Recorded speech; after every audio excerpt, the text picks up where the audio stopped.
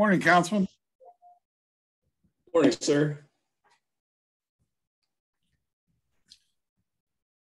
Thanks for being with us today. It's our pleasure. This is exciting. I see our guests are starting to arrive. Thank you all for joining us. I will let everybody get in. We are excited about today's show. You can see bubbling over. Councilman, I see your ready look. I know you have some tough questions today. We've been getting them all in for a while.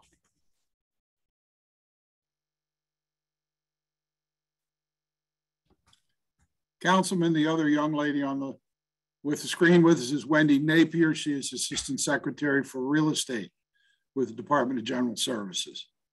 Excellent. Good morning. Good morning. Ask her to join in with us. Secretary is, as they say, down the ocean. Wonderful, wonderful. No, I'm seeing something different on the screen. Oh, the building and the closed captioning. So thank you, Sue. I saw your comment in there and the team was working to make sure we could accommodate. We want to get started. I know people are still coming in. Just remember this is being recorded, which is great. So you can always go back and look at it, but want to get started. For everyone that joined, I welcome you today. I'm Shalonda Stokes, the president of Downtown Partnership of Baltimore, and I'm excited to be joined as always by Baltimore Councilman Eric Costello. I call him my partner in crime. We are glad you all could join us. We have quite a show for you today. We have the Maryland Department of General Services, Secretary Ellington Churchill and Deputy Secretary Nelson Reichardt. We know Secretary, just so that you know, was called away by the governor, but he is looking forward to joining us at some part in the show. But not to worry, they are always prepared, as you know. And we also have Wendy Scott Napier. She's the Assistant Secretary for Real Estate. So we are in great hands, and we look forward to the Secretary joining us as well. The Councilman and I look forward to an engaging conversation, but first, as always, we have a few updates that we'd like to provide. One is shout out Mayor Scott and the team at Baltimore Development Corporation, led by one of our board members, Colin Tarbert. After we know which was a deliberative process, they did select Oakview Group and its partner 35 Ventures, which is led by NBA's superstar Kevin Durant, to renovate, lease, and manage the Royal Farms Arena in its current location. We know this development team will fully finance the cost of the renovation, and those costs are expected to be about $150 million. This new design will feature glass materials, new lighting, signage, exterior sales, along with the contemporary arena seating, corporate suites, all of the good stuff that you know is in a phenomenal arena. And so we're excited about that. We're excited about it staying within the Central Business District, as you all know. Kudos for that piece. And then another element, as you know, we all move to more racial and social equity. What's great about their commitment is 45% minority and women-owned business participation, not only in the construction, but also in the operations.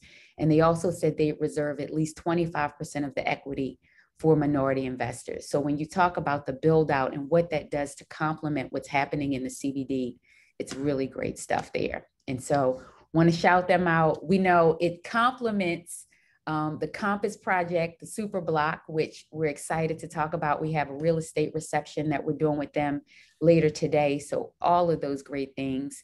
And for those of you who followed us throughout the BOOST process, BOOST stands for Black Owned and Operated Storefront Tenancy. We have selected our top 5, our first cohort of BOOST applicants. And so on July 12th, Mayor Scott will join us in Center Plaza as we unveil and highlight them in a media event. So please tune in for that. It's really exciting. We absolutely want to thank our sponsors and partners of that.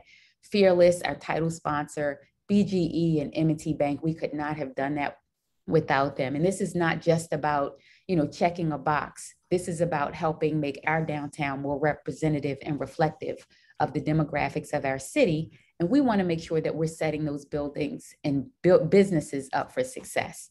And so they will get, as you know, $50,000. They have affordable leases. Thank you to the property owners who worked with us to help make sure that could happen. But more than that, we are building a cohort of support around them to ensure their success. This isn't just get them in the space, but it's help them thrive. So almost done, Councilman. I'm coming over to you. I do want to highlight our team, a special shout out to Emily Brighter on our team, who is leading the Bromo Arts and Entertainment District.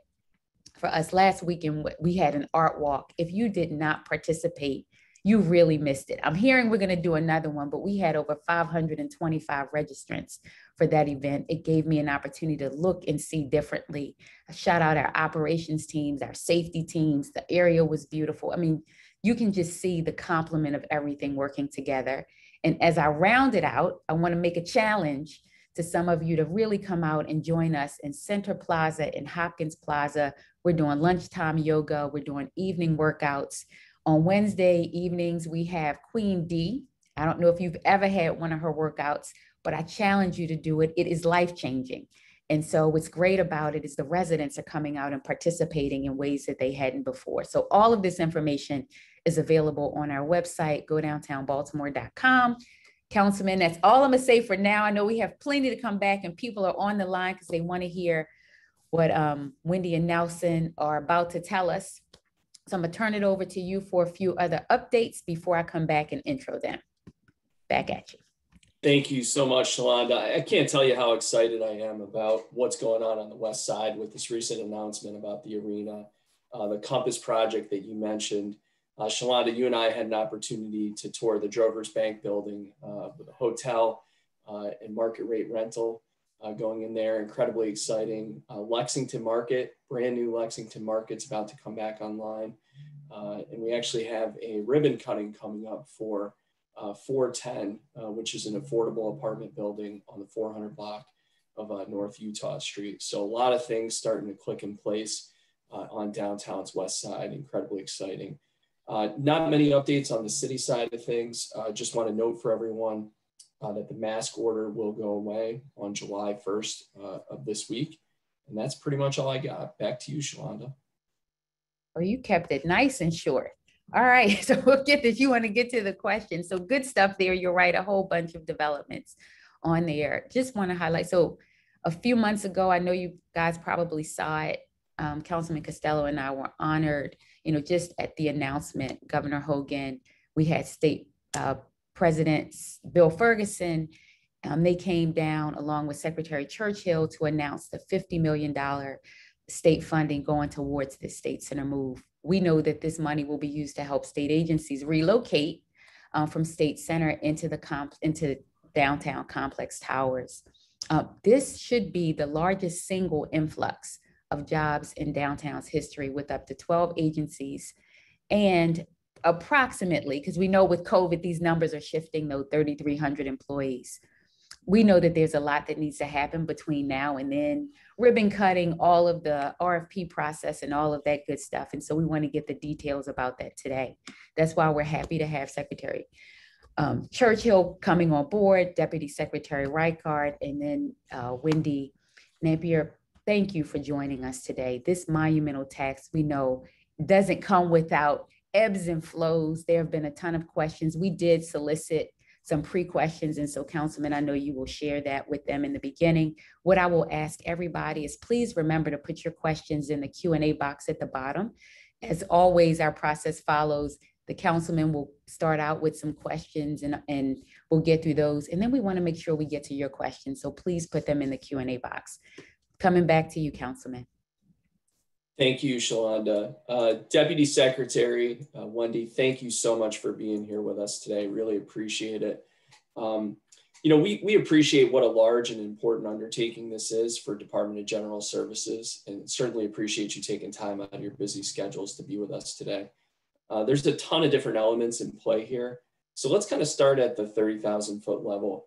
Can you talk to us a little bit about what the current conditions are at the State Center complex and what's driving the need to move these employees? Sure. Thank you. And first of all, thank you to the Downtown Partnership for inviting us here this morning to share in what for us is a major undertaking and something that we've been looking forward to doing for a long time. The facilities at State Center were constructed in the late 50s and the early 60s. The buildings here are old. They suffer from functional and physical obsolescence with much deferred maintenance and all that. The cost to relife the buildings just makes it financially ineffective. So given the changes in the workforce lately that's been brought about by the pandemic, it presents a perfect time for us to incorporate these modern and updated changes into new and modern efficient workspace for the employees. So it is an opportune time for us to move forward. So. Thank you. As we think about this, you know, in the different roles that different individuals have played, Governor Hogan and our state senator, Senate President Bill Ferguson, have been incredibly visionary about making this move happen. A few months ago, we had an opportunity to join the governor for his announcement of $50 million to support the move. Can you talk to us a little bit about what those funds cover and what, if any, future support do you anticipate needing in the future? Okay, thank you. Obviously, with the move of this many people, 3,500 plus or minus people, there's going to be tremendous expenses incurred all the way from just moving costs, extra fit-up costs that are needed by each maybe individual tenant that are kind of above and beyond the normal. We'll have to go into all the agencies. We'll need new signage, new printed materials, many instances, new furniture and fixtures, equipment, new wiring, updated IT equipment. And of course, there will be need for some modifications to parking and parking support. In addition to that, we still have to run State Center until everybody's moved out. And so, to a great extent, there will kind of be a double cost, in that we'll be paying rent for some agencies in commercial space as it's available, and we'll still be operating State Center at the same time. So, while $50 million sounds like a lot of money, and it is, but with something of this magnitude going on, it will be used quite effectively to cover all those costs. So, Shalonda, I had a conversation this morning with our other state senator, Senator Antonio Hayes, and I mentioned that the secretary unfortunately got pulled into a last-minute meeting with the governor, and he asked me, well, who was going to be there? And I said, well, we've got Deputy Secretary Reichart, and Senator Hayes, explained very quickly that we had the right person with us. Oh, absolutely. And assured me that we're in good hands. So. We are. We are. So, Deputy Secretary, there's really no set geography for downtown Central Business District. We commonly refer to it as the CBD. Each different areas of commercial real estate have different definitions. So it really all depends who you're asking and on which day of the week. What are your boundaries for primary consideration as you think about this move? And do you anticipate any agencies that may need to look outside of the CBD? We've looked at the boundaries that the Downtown Partnership uses. We've looked at a 1 mile radius around the city, or around the core area. The center of Baltimore has always been considered Charles and Baltimore Street. That's been the kind of the geographic center of Baltimore. What we have done, we've looked at the different boundaries that different groups use, and we've kind of followed the partnership definition. But what we've come up to use is basically boundaries in our search area will be Martin Luther King to the west, Franklin Street to the north, I-83 President Street to the east, and then Pratt Street to the south. Where traditionally buildings, commercial buildings have been located, and it's that core area that we're going to try to focus on. There are, right now, all the agencies will be focused to look in that area and agencies may define a specific area within that they're looking at. And I'm going to use an example. Right now, we put out a request for proposals for the Public Defender's Office. And they have very specifically defined basically a 2 to 2.5 block area around the circuit court, because obviously there's the people in the Public Defender's Office interact closely with the circuit court. So an agency may define its area slightly smaller within the downtown business district to suit its specific needs. So I hope that kind of gives an idea of the areas that we will be looking at. That's really helpful. Thank you. How many agencies are we talking about coming into downtown, and what do you estimate is the number of employees that are involved in this? Okay. First of all, right now we do have a request was put on the street about 6 weeks ago or so for new headquarters for the Department of Human Services. And I believe there are about 700 employees. There have been some multiple responses to that request, and I believe the real estate department now is beginning to, in the next couple of weeks, to look at those responses and begin the evaluation process. So that's one group that's really not included in here, but there's about 700 employees that will be coming into the area. The departments that will be moving in are the Department of Aging, which has about 60 employees, the Department of Budget and Management, which has about 280 employees, the Department of Health, which has 2,500 employees. And I'm going to say give or take, because in the analysis, they're kind of consolidating some of their smaller offices that are located in the metropolitan area. The Department of Information Technology has about 25 employees. They're relatively small. The Department of Labor has 1,000 employees that are planning to move. The Department of Planning has 75 employees, and the State Department of Assessment and Taxation has 206 employees. And the big leader of all is the Maryland Tax Court, which has about 10 employees. They'll also be moving into the downtown area. Two agencies that are non-executive agencies, that means they're not underneath the governor's office, are the Maryland Comptroller's Office and the Department of Legislative Services. They will be looking for space, but they're independent groups, so they will be doing their own search and their own selection process. I don't have an exact number on the number of people that they have in those two districts. Councilman, if I could ask a quick question just to follow up to that, and I know it's one that we've been consistently getting on here, but it goes to what you're talking about. I know that you kind of outlined some of what's upcoming. Do you know if there will be, if there's a place that people can access, or at what point they can know what are all of the upcoming RFPs coming out? Certainly. We have put together a sheet called the Frequently Asked Questions about the Move of State Employees to the Central Business District. And it's a combination of questions that we thought people would ask.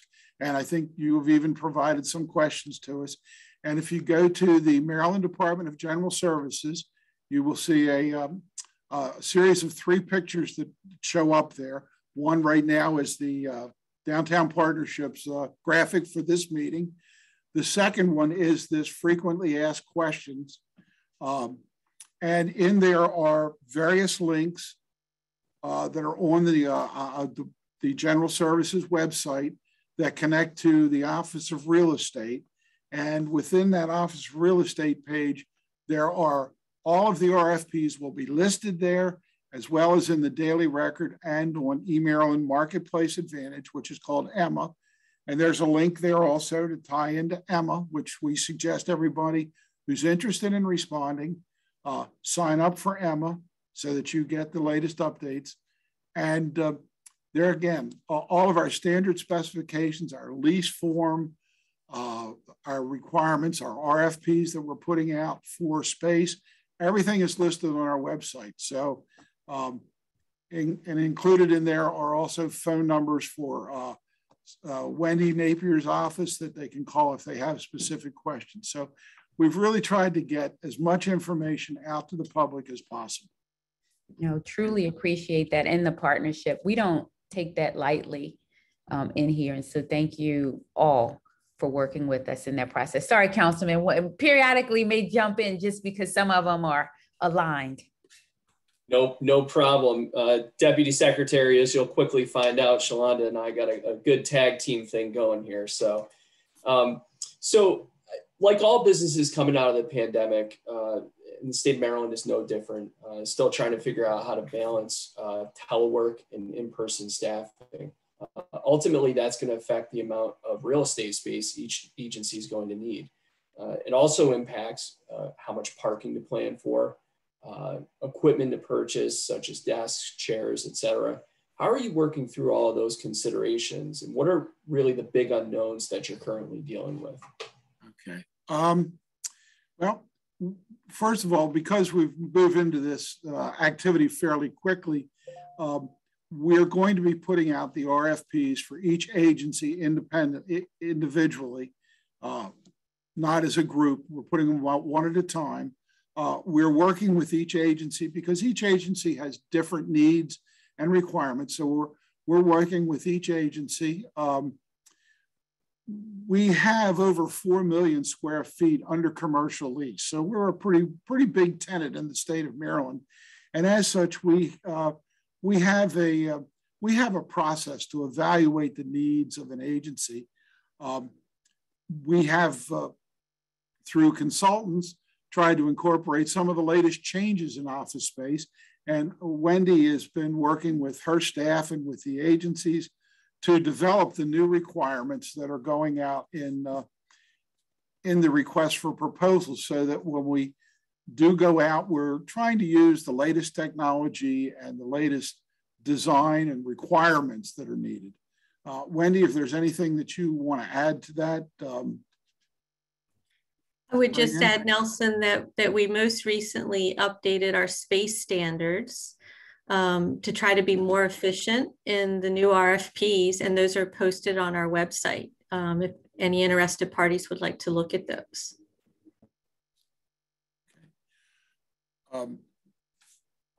Thank you.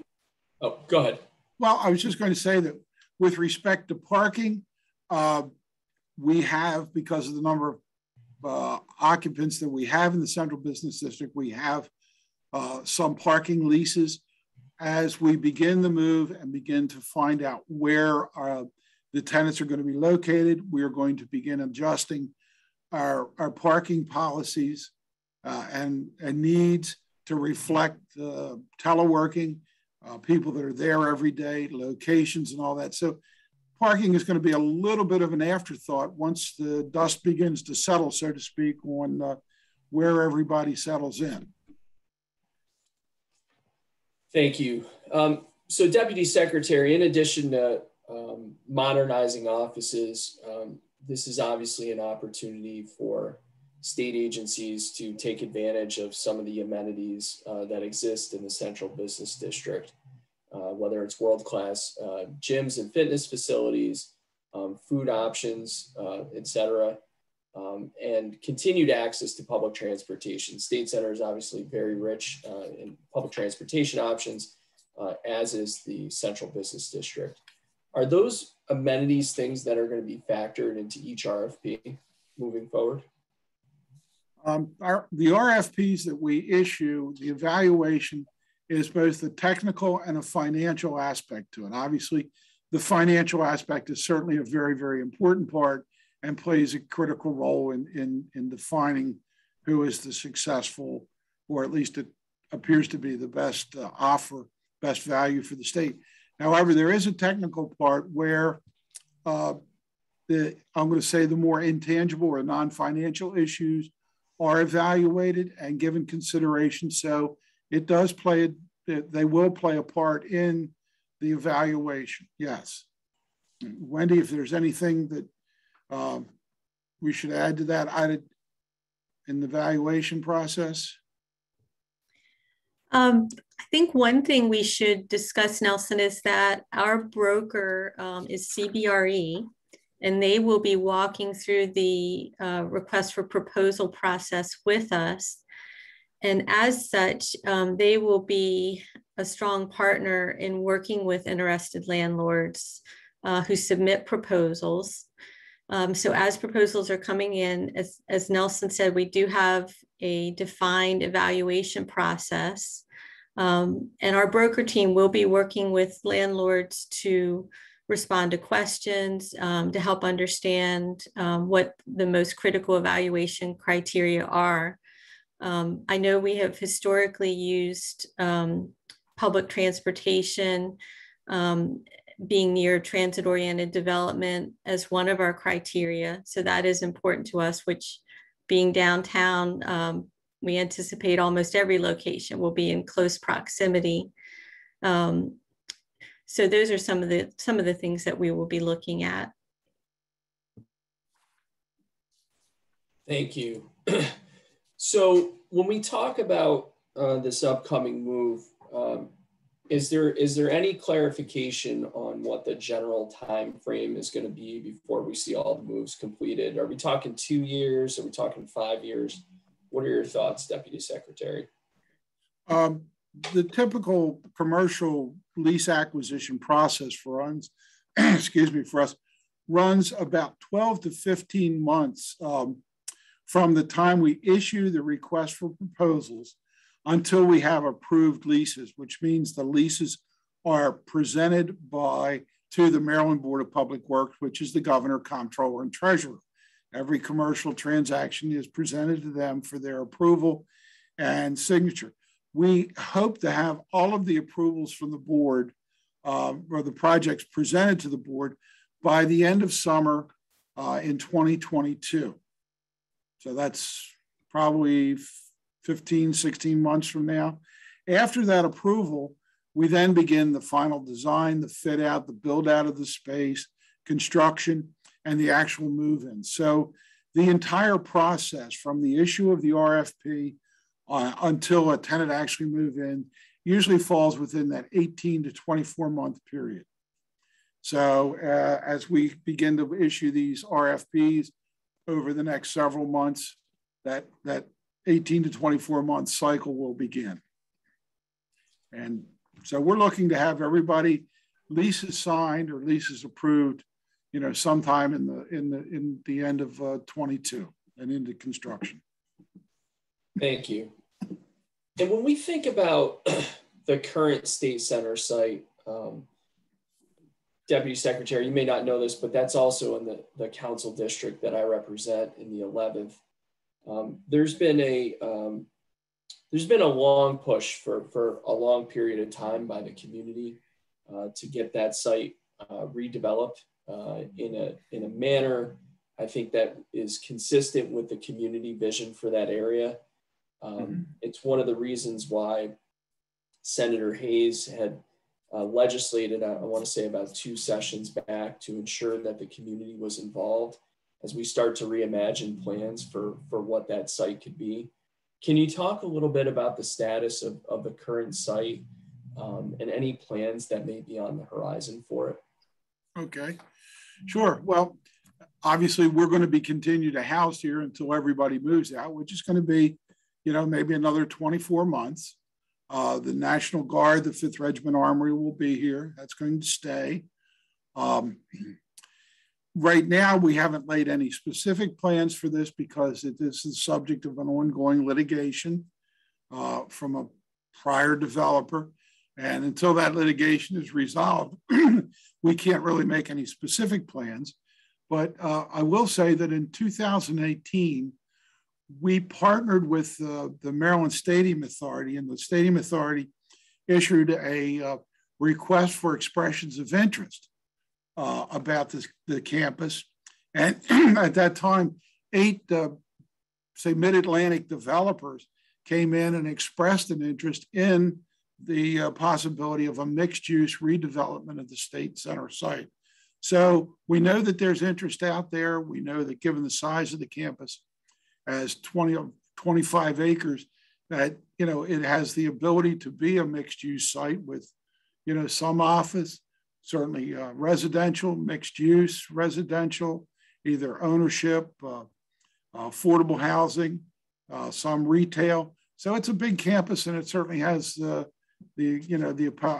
ability to serve as a good redevelopment site. We've looked at some other sites in different cities that are similar, and basically that's what they've been able to do with those large tracts, is come up with mixed use redevelopment. So we're excited about the future of it as well.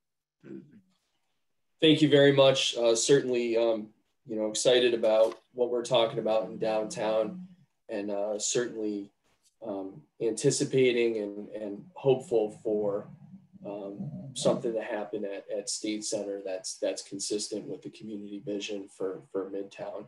Shalonda, I know we've got a ton of great questions coming in the Q&A. I'm going to turn it over to you for some great questions from our audience. Perfect. Thank you so much. Yeah, some of the questions, which are great, you guys answered along the way. So I'll highlight. So Linda, thank you for your question on the timeline of this project. I know that we answered that. Nelson just answered that one. So thank you on that.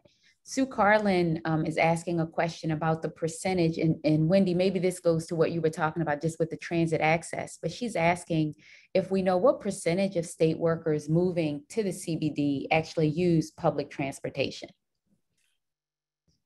And Shalonda, that is one piece of information that we're working through with our state agencies as we're meeting with them and defining their new space needs. We're asking them to help us understand who uses public transportation, how many of their staff will be teleworking in the future. So those are details we're working out now. So we don't have any numbers for you today. Okay, but thank you. And please, I think what's great, and Sue and team, just everybody on here, what's exciting about just how close we've been in partnership on this is, as we get information, we'll continue to push it out. And what I would ask anybody else that's on here, this is we really want this to be two-way. This is evolving, as Deputy Reichart mentioned, this process happened pretty quickly. And so we're kind of building as it goes, which offers some flexibility within it too, in the structure. So this is great. Any information that you guys have that you also want to feed in, please continue to do that with us. And we'll also make sure that that gets to the team there as well. This question coming from Ed is a little bit different. This is one of the borderline questions. Is the Camden Yards B&O warehouse office building one of the buildings that can receive tenants from State Center? Given the governor's directive of working in the central business district, we're trying to focus towards commercial buildings, rather than state-owned facilities. We are going to be doing one redevelopment, and that is for the offices of Department of General Services, since we're the real estate agent for the state and also manage buildings. We're going to actually be redeveloping one of our own facilities for our use, because our needs are a little different than most agencies in that we have a lot of equipment, and we have a complete canine unit that we have to house. So we're looking to redevelop one of our sites, but we're trying to focus on non-state-owned facilities, if at all possible, for the relocation of people from State Center. Perfect, thank you. That kind of ties into Ed's question next, which are the state and city-owned buildings in general part of the program? Well, they're certainly, for us, they are, because they're the state-owned buildings are the ones that we manage and maintain. But our focus, like I say, with this project is going to be more towards the commercial side as opposed to state-owned, buildings. Perfect, thank you for that. This one, James, I know we got to that question, which is his was about the plans for the redevelopment of State Center. And I know you guys are getting this question often. Part of what I know we've been hearing consistently is we don't want to take from one area to help another. And so just Deputy Reichart, I just want to thank you for your thoughtful response to that. This isn't about pulling from and leaving, an area desolate. And so it's everybody figuring out how there is some continued investment and development in that area. So thank you for your answer there. Janet Allen, hey Janet, asked a question about how many and what buildings downtown are under consideration for this. I know you may want to answer within the boundaries, but I'll let you answer that one. We're going to put out an RFP, and there again, you know, any building within the boundaries that has good commercial office space available is what we would be interested in. We've given the boundaries before, you know, Martin Luther King on the west, I-83 on the east, Franklin Street, and down as far as Pratt Street.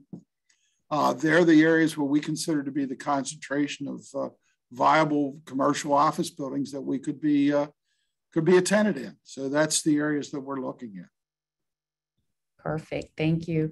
I'm gonna go to Ed's question because we're talking still within the border, but he's asking, is the Metro West complex eligible?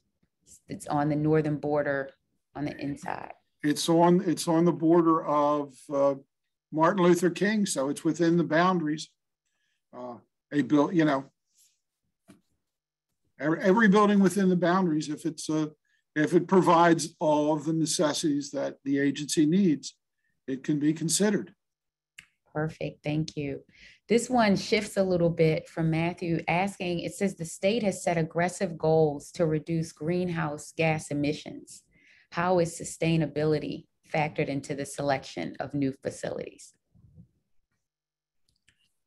Well, that becomes, you know, I guess part of the evaluation that we would look at with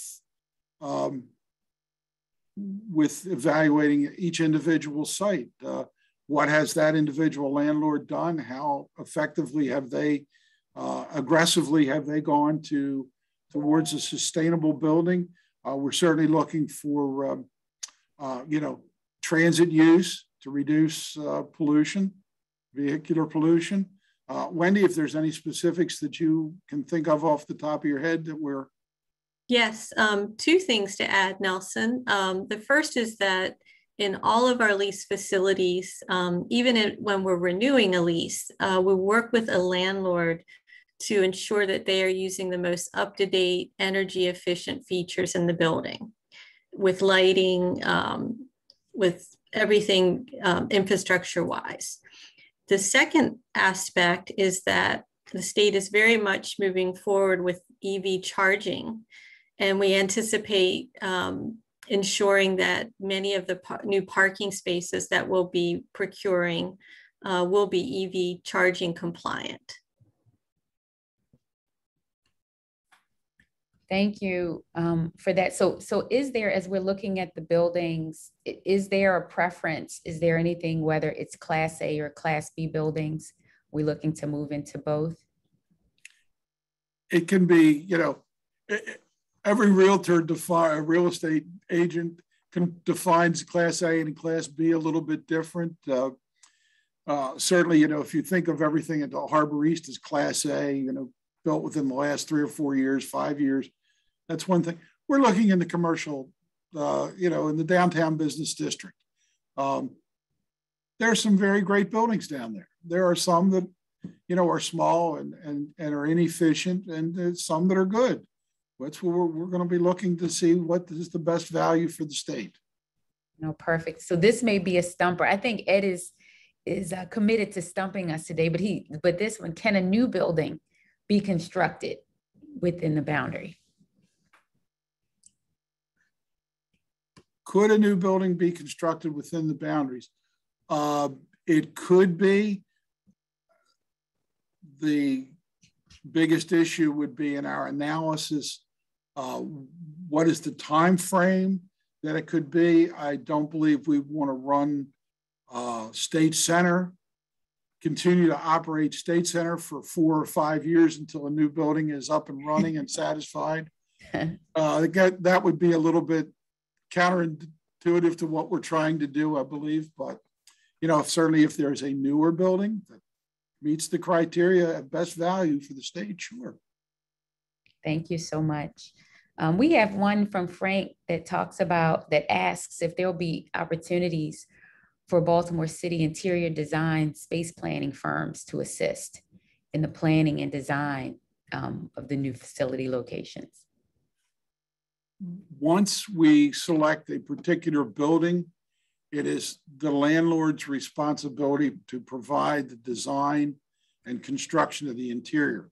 So we really don't have an input into the firm that does the interior design. We certainly would like to support them to the extent that we can, but it's up to the individual landlord because it's on his dollar to provide the space as required. We do have a process where we meet with the designer and look at the plans as they're evolving till we're excited, till they're acceptable. Okay, perfect. So you talked a little bit earlier about sort of the formula evaluation process, almost like if there's some sort of rubric. One of our questions coming up next is, and I don't know, you can give the exact, but how much weighting is given to the rental rates in the evaluation? I know you talk about best value. I'm not, intricately familiar. I'm going to ask Wendy if she is familiar. I think there are some criteria in there, but exactly, and I don't know whether they're that fixed or not in terms of value. So Wendy? Yes, that question is a very timely question. And the price component in the RFP does carry the most weight. It is not the final say, however. We do need to ensure that any special requirements that an agency has, such as first floor retail space, if it's a specific location, such as needing to be near the courthouse, we need to make sure that we hit those other targets as well. But I will confirm that price is the largest consideration in the evaluation process. Perfect. Thank you. I know that's a big one that we've been getting. I know the other question asked about the Social Security building. I think they're talking about Metro West, and I know that you already answered that question, that does fall within the boundaries. A couple other ones that I know we've been getting, and this one has been asked quite often. I know it's probably in your FAQs as well, but are the larger agencies, to your understanding, willing to spread out across multiple buildings? And if that's the case, can some of our building owners partner on RFP response to attract a larger agency? Yeah, certainly. If there's the ability of if there isn't a sufficient amount of space, or if two landlords team together, or two building owners team together and present a proposal that meets our criteria for one of the larger, because we do know that these two agencies are pretty substantial and are going to require a large amount of space. So yes, it's very possible, and we certainly will consider that as in the analysis, in our evaluation, that we could have a partnership of two buildings, and we'd also be not opposed to putting two agencies in one building. We have buildings downtown now, commercial buildings, that have more than one state agency in it. Which is great. As you know, we're doing a lot in the CBD around really ensuring safety and walkability and all of those things. Ground level retail really helps create that kind of experience. Do you know if any of the state agencies that are moving in are also looking for ground level retail in the spaces? That is one of the things being considered in the evaluation or the workup for each agency and for the RFP. Do they need a first floor presence where people can walk in off the street and transact business with the state? There are some agencies that will require that and would like to have that ability so that people can walk in, transact business, much like they do with the MTA now at 6 St. Paul Street, to go in and buy monthly passes and so forth for transit. We do have agencies that will be looking for some first floor space. And that'll be part of the RFP request. Got it. Thank you so much. Have one question coming from one of our board members. Hello, Alexa. The question. Hey, Shalonda. Sure. Hey, sorry to interrupt. We've been joined, I think, by Secretary Churchill. Oh, good. Good morning, everybody. Good morning. Sorry I'm joining late. I'm here, and of course, in Ocean City at the MML conference. But with technology, we're able to join from many different places. So it's a pleasure to be with you. And I'm glad that you had two great experts, much more knowledgeable than I am, in terms of Deputy Secretary Reichert and Assistant Secretary Scott Napier on the line. So pleasure to join you. No, thank you for joining us. I guess the governor can usurp downtown download. That's one of the only ones that we will accept, in here. But no, thank you for joining us. Your team has been amazing, as we know. We're coming down to some of the ending questions in here, and so if you will join with us, we have a couple more questions. But I would, before we get to those, if there's anything I think high level that you can share just about your excitement and some of how this transpired. I know you guys have been very intricate. You've been amazing partners in the work. So if there's anything you'd like to overall share before we get to the final questions, please. Sure. Well, this vision of having the opportunity of moving agencies out of state center has been at a priority for the administration from day one. And it presents a new opportunity in terms of how government services can be spread around for our different agency missions and our different agency clientele. So really, it is an opportunity for a new day in this 21st century to deploy services. So, and to be able to impact the downtown central business district in such a meaningful way, to provide better services, better amenities for our state employees, which they richly deserve, presents a great opportunity that will have a lasting effect on our workforce for generations to come. So that's the opportunity, and we look forward to having a great deal of success in moving our agencies into the central business district. Thank you so much. I was actually getting to a question from one of our board members, Alexa. She's asking, and maybe Nelson, this was to your comment earlier, but can you share a bit more about your K-9 unit and what you'd be looking for regarding space? Would you need any space, downtown potentially for that team? Our K-9 team right now is, we have three K-9 dogs that we provide space for, a kennel space.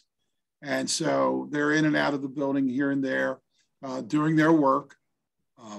We also have a police, a full police force that we need to house there with, facilities for them. So that's the reason we've, opted to redevelop a building that we already own, because we can provide that, plus the storage that we need for equipment and so forth around. If I can go back to one question you were beginning to touch on, was safety and so forth. One of the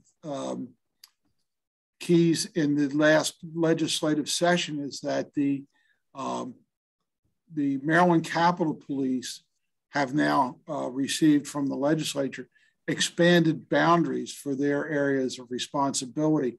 Not only are they responsible for the safety of the state campuses, but they've been expanded now that they can provide their service to any state leased facility, whether it's in downtown Baltimore, Baltimore County, Anne Arundel, wherever. They have jurisdiction now in leased facilities as well. So it's an important factor for us as we begin this process. Absolutely. Thank you for making sure we got that in, and we know safety is primary. And as you all know, we've been, even at Downtown Partnership, engaging in increased safety and security efforts to ensure, just all of downtown. So we have layered on top of our traditional security, some Baltimore City School police officers and some Maryland State police officers, and looking at other innovative ways to make sure we increase the walkability in this area. So thank you for that. Leaning on safety, though, we have a question. This is a little shift, but it's asking if there are any special security concerns or issues with mixing private tenants and state tenants. We have right now, we have a number of buildings in downtown Baltimore that have state agencies in them. There's some on Redwood Street, some right along Charles Street that actually have state agencies as tenants in there. We work fine with the landlords to coordinate our activities and security or whatever within the buildings. All through the pandemic, we've worked very, very comfortably with our landlords. Wendy, anything more that you can think to add to that? I agree with you, Nelson. We have been in multiple buildings in the city and other areas with other commercial tenants, and it's always been a positive experience. Great to hear on there. Another one, hey Ben, another one of our board members is asking just for clarification around the timetables. We mentioned two, there's an RFP to the Board of Public Works timetable in there, and then the actual timetable for getting them in there. Can you clarify? Well, as we said before, we look at about a 12 to 15 month period from the time we issue a request for a proposal, and then we get the responses back, analyze the responses, maybe talk to each individual respondent about their facility, go and inspect it, select the one that feels is the best value, try to negotiate a lease with that particular property owner or landlord, then take that approved lease or agreeable lease to the Board of Public Works and get the board's approval to it. After that approval is obtained, then we begin the process of working with the landlord on the actual interior design of the office space, the construction, acceptance, and then final move-in. So it's a multi-step process that, like I say, overall takes from 18 to 24 months. We're hoping to, we try to get the approved agreements to the Board of Public Works in a period of about 12 to 15 months. And that allows, some 3 to 6 months on build out, depending on the nature of the build out and what has to be done. Great, thank you. You guys, I'm just telling you, the questions are coming in. So this is a hot topic. This one coming back from Janet, who will be evaluating the RFPs and making the decision about which buildings to choose? Will the state employees or community members be involved in that process? Wendy, I'll leave you. Yes. Because it falls into your unit. So this process falls under COMAR provisions regarding procurement processes. So the evaluation team is composed of the state agency that is moving, the Department of General Services, the procurement officer, and other staff in our lease management group, and our commercial broker team. So those entities compose the evaluation process. And because it is such a governed process, I'll say, through COMAR regulations, we have to keep the proposals confidential and keep that information close while we go through a thorough evaluation process with our team. Perfect. Thank you so much. There is this, it's a hot topic around where you guys are moving. So it's where DGS is located. So they're asking the address of the DGS renovation. For a number of years, EC, did you want to chime in? I saw you begin to move. Sure. This has been an opportunity that has been looming for us. We've been looking for a way to reposition the 2100 Guilford Avenue building, which used to house our public safety, parole and probation offices. It's in the central Baltimore neighborhood of Barclay. And it's a perfect building for us because of its central location and of the amount of space that it has to provide for all of our 6 divisions, the special needs that we have, as well as additional needs for other state agencies in a similar manner to what's being provided at State Center. So 2100 Guilford, and the building has a very long history, and we look forward to bringing our professional department along with our architects and engineers and facilities folks and our police force to this new capital project for the department. Thank you so much. Are there any specific agencies, to you guys' knowledge, that need to be together or directly adjacent? We're still looking at, we're still meeting with each individual agency and trying to see if their connections are together. The Department of Information Technology has expressed an interest to be closely located to the biggest core of state employees, because they're the ones that provide the daily service of, going out when somebody has a computer problem, they have to send someone out to fix it, or if there's an IT problem in a building, they're the ones that go out to do it. So they've expressed an interest in wanting to be in close proximity to the greatest concentration of state offices.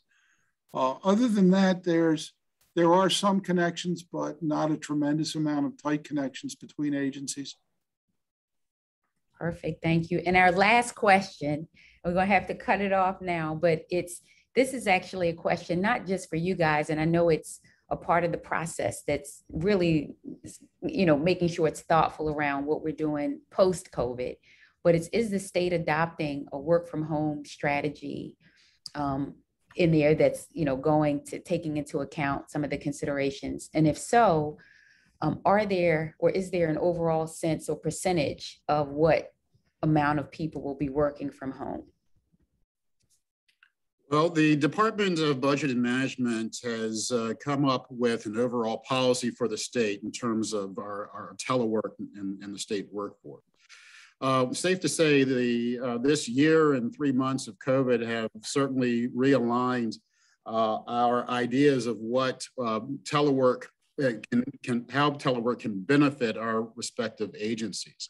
And so, yes, that will be a part of the overall considerations as we move forward. And that's part of the reason why our process has been delayed, because we had to go back with each individual department and look at their individual needs. Every department, it's not a one size fits all. As an example, general services, about 50% of our workforce can utilize some part of telework, where the other 50% are essential personnel and need to be on our sites on a daily basis. And each agency are making those decisions now. In answering those questions from the Department of Budget and Management. So we are working with the Department of Budget and Management and every other agency to analyze those results. And so safe to say, as a part of the opportunity that I mentioned to reposition government, telework is a part of that. In addition, we're looking at hoteling as a part of to be able to keep a nimble workforce. So within an agency, there is an opportunity to have some set aside for other agencies who are outside of the city to come in and do work on an as needed basis. So it's a great opportunity to attract the future comers of state government, of public servants who actually are looking for that type of flexibility in their work plan. So thank you. Way to close it out. Thank you so much, Secretary, for joining us. Deputy Reichart, tremendous. Thank you for holding down the fort while he wasn't, while he was aligned with the governor. And Wendy, very nice for your input. We look forward to staying connected. I don't want you guys to think by any thought that we take this lightly. The partnership, the process of even getting here, this is the important catalyst that we needed in the Central Business District. And so we value the partnership and look forward to really moving some of these things forward. I think some of the questions you were getting about the timeline was because we needed this and we need it now. Going pre-COVID, but COVID, elevated kind of the need for it. So thank you so much for that. Councilman, I'm gonna give you an opportunity to say a couple of things before we just close it officially. I think you're muted, Councilman. 15 months worth of Zooms, you'd figure out, I'd probably figured out how to use the unmute button at this point. Mr. Secretary, Deputy Secretary, and Wendy, thank you so much for being here. Shalonda, it's great to have a guest on the show named EC. like myself. So wonderful to see you again, Mr. Secretary. That's right. And appreciate all the collaboration. Back to you, Shalonda. Yep. So thank you all once again. Thank you to all of the attendees. You tuned in and came out strong. I appreciate it. Thank you to my board chair, Mark Wasserman, and several board members that I saw on here, several partner organizations. You guys continue to help us strong, and please let us know if there are other topics you want to see. To my team, Mike and Nicole, we could not do this without you. Lauren, and also Downtown Partnership Team rocks. Please, this will be recorded, as I said earlier. So if you missed any part of it or any of our other webinars, you can go to our website, Go Downtown Baltimore, to check it out, or meet us on social. Thank you all and have an amazing day. Thank you for helping us get the message out. Thanks. Thank you.